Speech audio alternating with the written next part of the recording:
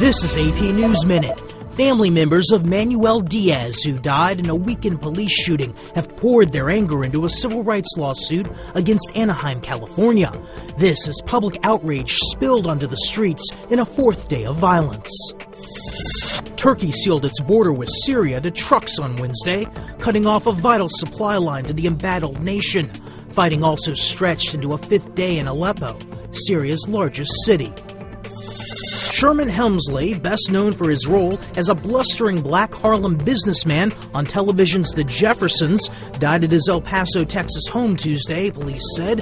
He was 74 years old. And a family dispute over disagreements on the late King of Pop's will have pit Michael Jackson's mother, Catherine, and children against Jackson's siblings. The feud is played out through social media, blog posts, and national television broadcasts.